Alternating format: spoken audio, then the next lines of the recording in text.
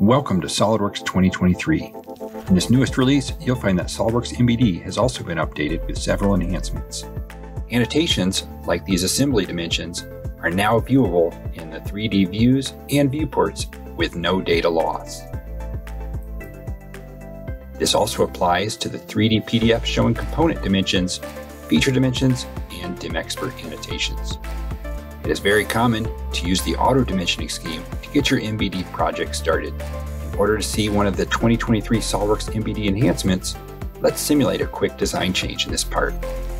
Now, looking at this tolerance status again, I'm not surprised to see my new geometry is not green like most of the model.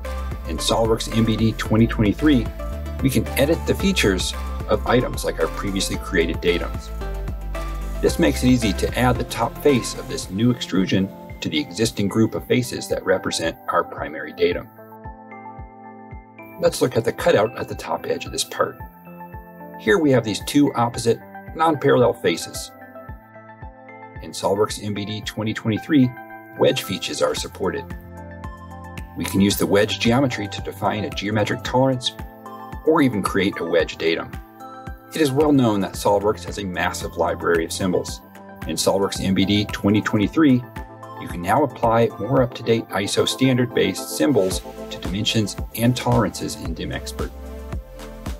You can easily add these symbols straight from the symbol library or from the tolerance modifier section in the DimExpert property manager. Here is another excellent enhancement to SOLIDWORKS MBD. This machined part has some overhanging geometry. It is easy to define the locating dimension to call out this vertical location of this hole. Once placed, the annotation can be difficult to interpret. The extension line just terminates here out in space.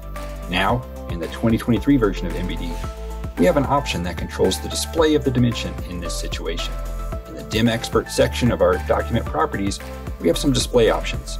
Enabling this new option for Connect Dimension Extension Lines to Model can make this much easier to understand. I hope this part of the What's New series gives you a better understanding of the new features and functions of SOLIDWORKS 2023.